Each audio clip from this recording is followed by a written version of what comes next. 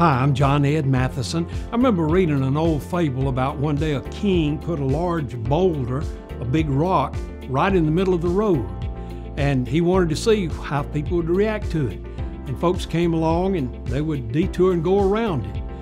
Some would just sort of run into it. Nobody took the time to remove it. Finally, an old farmer came along, and when he saw the big boulder, he decided he needed to do something about it.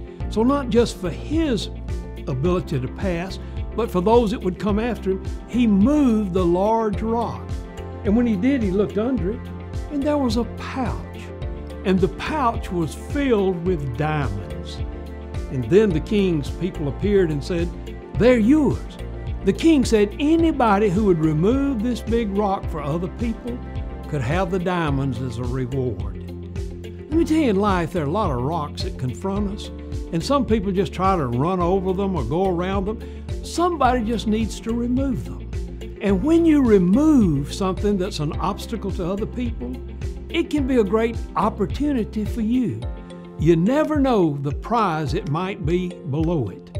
Let me suggest today, the best way to live your life and the richest reward you'll ever get is when you lose your life doing something for somebody else. Hey, look for those diamonds today.